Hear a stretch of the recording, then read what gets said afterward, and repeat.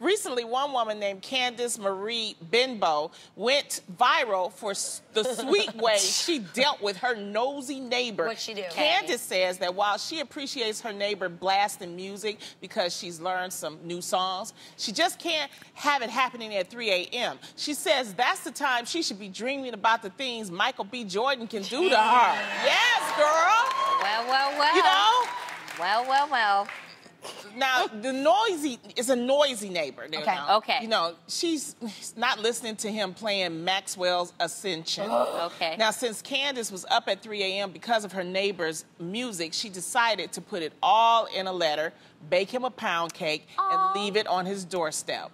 Well, Candice says prayer and pound cake work because not only did her neighbor Tommy lower his music and apologize, the two became friends, and he even invited her over for his next party. See that? I love this story so much. Don't you like that story, ladies? That's a feel-good.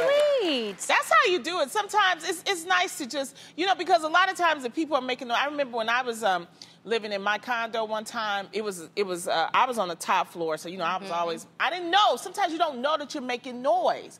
And my neighbor would always take the broomstick and boom, boom, boom. And I'm like, what is going on? And that just felt so, it would scare me, first of all. It would be rude. But I would have liked a pound cake and a letter. And you know, I would have been more conscious. You would have happily walked lighter. Yeah, you would have happily taken your heels off at the door. Yes, I remember, did I tell you that time I heard my neighbors doing it?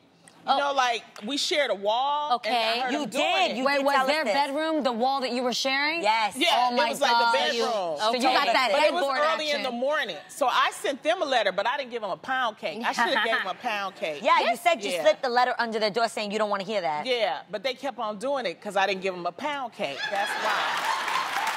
They give you Now you know. They give you a different kind of pound This cake. kind of happened to me. I didn't bake a pound cake or give him a letter, but I was really nice to him. I was living in a condo, and I had just moved in, and I didn't understand the parking situation, and I had parked into his parking spot. And I remember this guy, he came knocking on my door, just like screaming all these curse words, and he was clearly upset, all red in the face, and I was like, oh my, hello, hi, how are you? How was your day going? I'm so sorry. I didn't mean to upset you. And no joke, you guys, his name is Peter Boudros.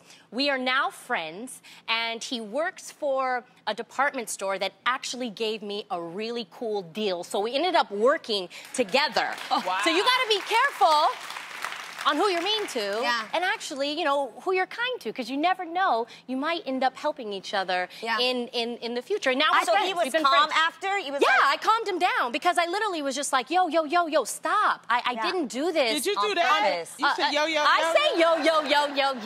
Okay. You hear me a lot say that on the show. Right. But yeah, and we're friends. He's not only friends with me, he's friends with my husband. That's and great. we've That's been friends for like 6-7 years. I think that's a really smart move to make. When you move into your neighborhood, love thy neighbor. It's in the freaking Bible. It's real talk. Like, you're going to live with those people. You never know when you might get locked out of your house or an emergency. Know your neighbors. My neighbor's next door to me and across from me, CJ and Stefano. I love you met. them. BJ and Kevin, they're my best friends for life because I came over. I didn't bring a pound cake, but I brought a bottle of wine. And we There you go. I love my neighbors. I have the greatest neighbors as well.